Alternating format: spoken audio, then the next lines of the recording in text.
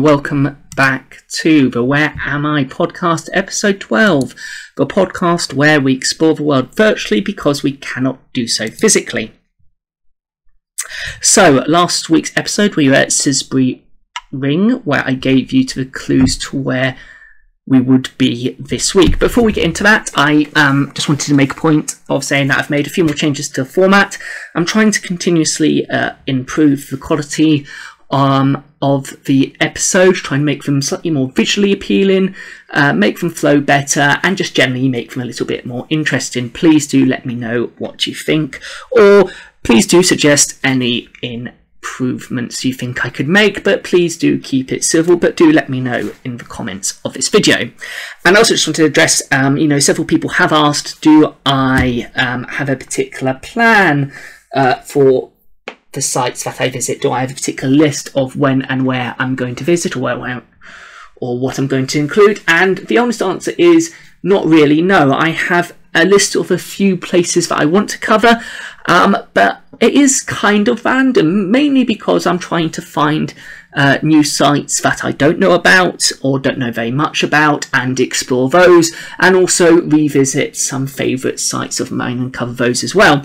But today is very much in the camp of this was a site that I was vaguely aware of but really didn't know that much about, so I was very excited for this episode to find out more, although I have to find it has been quite difficult to find out information about this site, so the hopefully the podcast won't be too long or rambly today.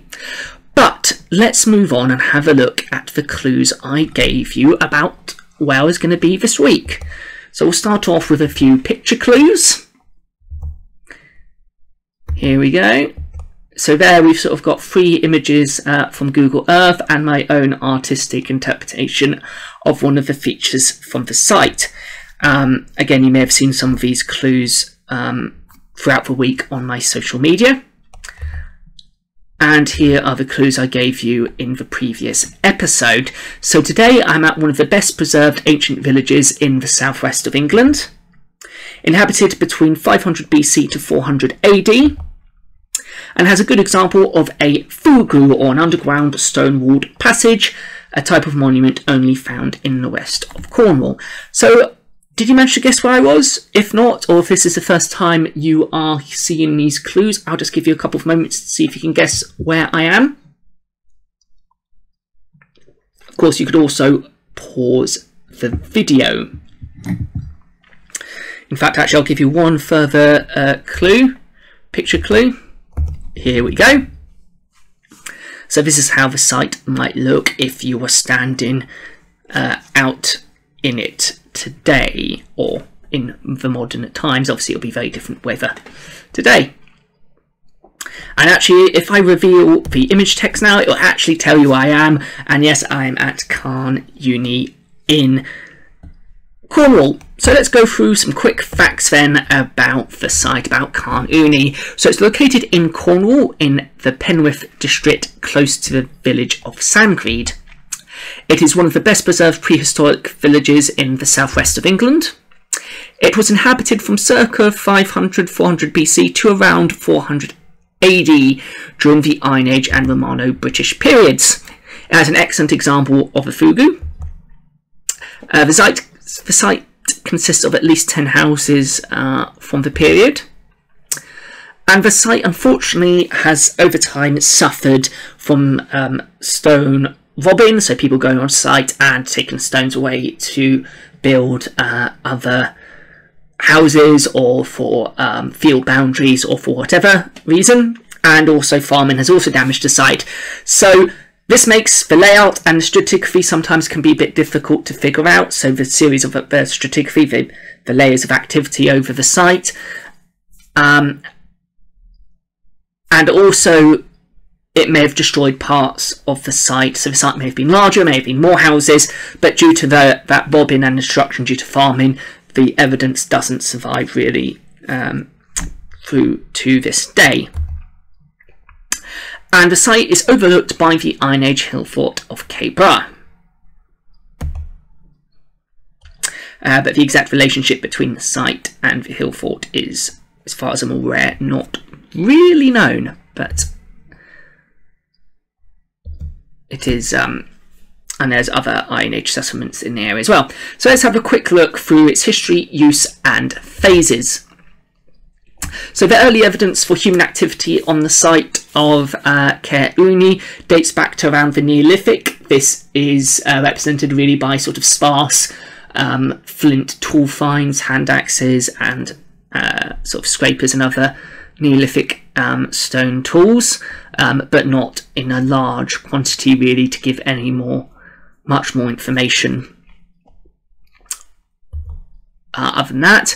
But the actual first phase of the Iron Age village dates to around between 500 BC to 100 BC, and this consisted of a timber-built village. So the first houses on the site were built, out of timber. First stone houses were built somewhere between 1100 BC and 50 AD. But the main phase of the settlement, or the main phase being, the evidence that can still be seen above ground today, dates between the 2nd and 4th centuries AD. During this phase, several of the earlier stone houses were replaced by larger courtyard houses, the current remains of the site, which are still represented today above ground, which can be seen in the image I showed you earlier.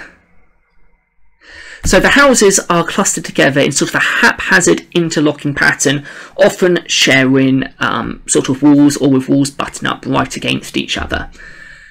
Field boundaries that were discovered during the excavations and sort of surveying and investigations into the site indicate that the inhabitants of the village farmed an area of around 40 acres around the village, and that the inhabitants grew oats, barley, rye, and were keeping sheep, goats, and probably some cattle as well. And the villagers were likely involved in the trading of tin. Cornwall is a very important area for the production of tin. Tin was quite important during the later Iron Age, certainly, for bronze to make coinage, and also bronze was still being used to make decorative and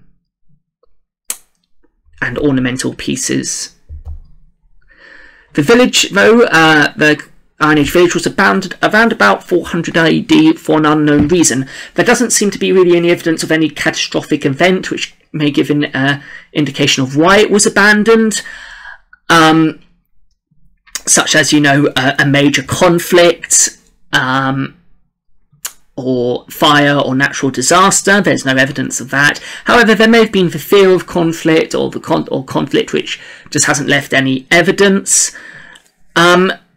Or it could be gradual decline over time, and the area just didn't become as profitable, and maybe move into some of the other Iron Age settlements in the local area. Or it was potentially abandoned due to the wider political climate and upheaval that was experienced, or that accompanied the decline of the Romano-British period and the eventual decline of the Western Roman Empire. Then the site was uninhabited for about 1,000 years, going into the post-medieval period, where the ruins appear to be used as pigsties and garden plots, and again, unfortunately, probably likely damaged, stones robbed out, moved, or just completely removed from the site altogether. And a small cottage was also built on the site in the mid-18th century, but only appears to be used in up until the mid-19th century, and then fell into disuse. So again, there's a very quick history of the site and looking at its different phases. And here are some pictures which sort of highlight the sort of layout of the village, so in that slightly haphazard and sort of bunching of the houses that can be seen in the left-hand image here, with these two houses button up here and the one underneath also button up there. And again, the second image there, the middle image, is just showing that in a bit more detail. And then the final image is showing a sort of a more secluded, set away house, probably from a slightly earlier Iron Age phase, one of these single oval or circular stone buildings. So let's now have a look at the houses in a bit more detail. So as we mentioned, nothing remains from the earliest phases of the house at Carn Euny, as the first phases were of timber constructions, and these do not survive well in the archaeological record, apart from in generally waterlogged contexts. The first stone houses were built between 100 BC and 50 AD, and they were often built on the plans, or we think were built on the plans, of the earlier houses. These were often single-roomed, oval or round houses. These were then replaced by the courtyard houses between 200 and 400 AD. These courtyard houses are again a style which are only really found in Cornwall. They were usually oval or circular in plan, with thick interlinking walls surrounding a large central courtyard, with smaller, round and long rooms located within the thickness of the outer wall, so protecting those smaller rooms. What these smaller rooms for, we don't really know. Again, they may be being used for storage areas, or for maybe for stabling or for keeping of animals. The courtyards were drained by stone-lined gullies to stop the buildings from flooding, and again they may have been used for stabling of animals, crop processing and outdoor cooking as well. So again, just a very brief look at the houses, but I really want to move on to the main sort of feature that really interests me at Carn Euny. Here, the image on the left hand side of the screen is my artistic interpretation of the Fogou, or that underground chamber which we alluded to earlier on. And this image coming in now on the right hand side of the screen is a view going out from the Fogou at Carn Euny, from inside looking out towards the village. So again, here's my artistic interpretation, which is based off the Fogou from Carn Euny, based off descriptions and pictures. So what are Fogous? So as mentioned, a Fogou is a underground dry stone chamber found in the Iron Age and Romano-British settlements in Cornwall. The term Fogou potentially comes from the Cornish ugo, meaning cave, and one can definitely understand why it may be given that name.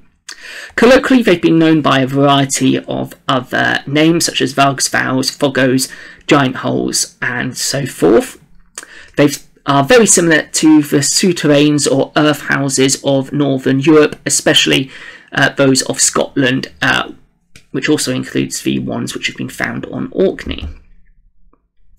Fogous consist of a buried corbelled stone wall which tapers towards the top, which is then capped by stone slabs. They were usually constructed by the excavation of a sloping trench, usually about 5 foot deep by about 6 foot wide.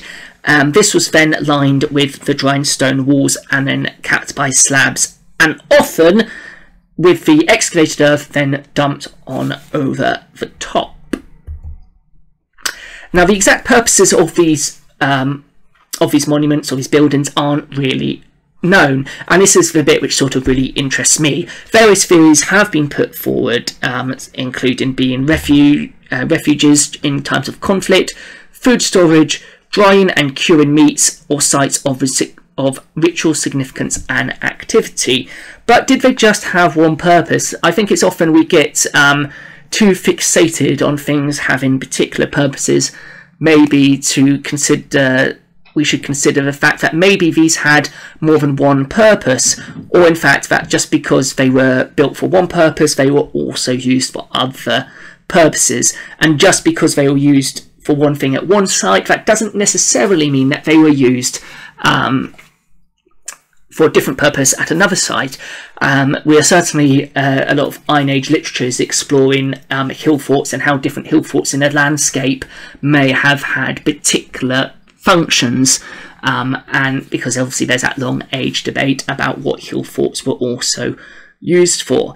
And again, these Fogous, the case of certainly the one at Carn, Euny, we'll talk about in a moment in a bit more detail, was changed over time. Other passages were put in, so again, over time its use may have changed. So all of those could be right, none of those could be right. Do you have any ideas about what they might be? Please again let me know in the comments, especially if you've looked into this in more detail than I have, or if you've excavated one, please let me know. Please let me know what you found out. I'll be very interested in knowing that.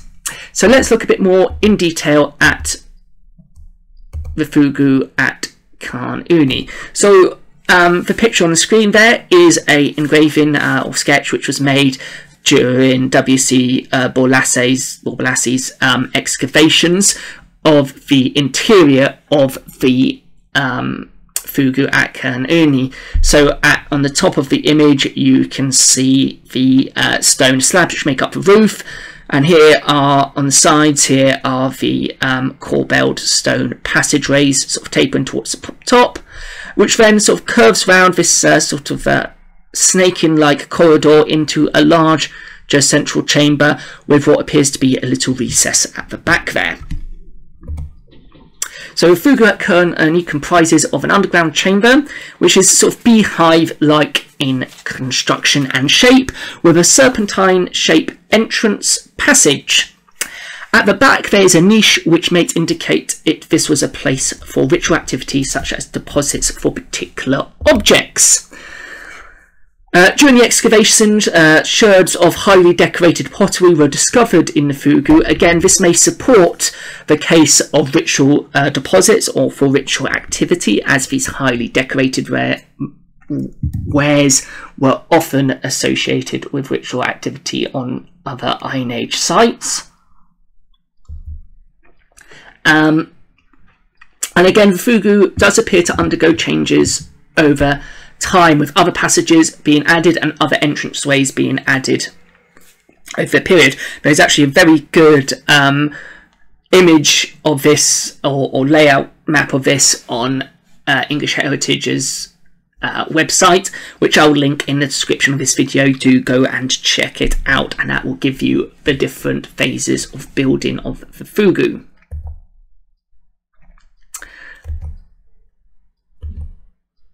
So, the discovery and excavations of the site. The site was sort of rediscovered back in the 1840s with miners who were prospecting for tin, actually digging down, prospecting, and they actually found the Fogou. But this was not actually excavated until the 1860s by the Cornish antiquarian W.C. Borlase, who made that engraving and image of the Fogou that we looked at on the previous slide, or commissioned it actually. In the 1920s, Dr. Favell and Canon Tyler discovered some of the foundation walls of the houses, the courtyard houses. But the first sort of main excavations did not take place until the 1960s and 70s, where between 1964 and 1972, a series of excavations were carried out which identified 9 hut foundations. Again, they rediscovered and Fogou, which was reinvestigated and restored, and they identified 4 main occupation phases between the 5th or 6th centuries BC to the 4th centuries AD. So that really actually brings us to the end of the looking at Carn Euny. As I said, it is a bit of a shorter video. It was a bit more difficult to find out information, or find out information which didn't criticise other information. So I did try and give a very brief overview. Again, I'll link some of the further information to the sources and references that I used for this video, for if you wanted to go and find out anything more. And again, if you visited or you have any stories about Carn Euny or any more information about Fogous, again, please do let me know. I do these podcasts mainly for me to learn more and to find out more things that I didn't know previously. But what I think about what's really interesting about Carn, I think, is, you know, these sort of unusual courtyard houses and these fogous which only really appear in Cornwall. Of course, lots of different areas of Britain and Europe and other countries do have regional variations of sort of how ways of building houses and particular monuments, but as well as a lot of continuity. You know, there's a hill fort near Carn, you know, those are discovered all the way across Britain and bits of Northern Europe, such as Sisbury Ring that we looked at last week. So again, it is quite it's a very interesting site to look at, even with the limited information I've been able to find out. I hope this has been interesting for you as well. So let's move on to have a look at where I'll be in the next episode. So I will give you your clues. I'll be at a site that is renowned for its cave paintings, and it's probably one of the most famous sites known for its cave paintings. It was rediscovered in 1940 by an 18-year-old and his dog when his dog fell into a hole. And due to the popularity of people visiting the site, the site actually had to be closed off to the public in 1963, and a series of sort of replica sites and museums to be set up, so people could still enjoy the site. So there are your clues, and there's a challenge. Can you guess where I am? As always, keep out for further clues on my Facebook and Instagram and Twitter pages throughout the week. I'd like to thank you very much for tuning in to today's episode, and until next time, take care. Thank you for listening.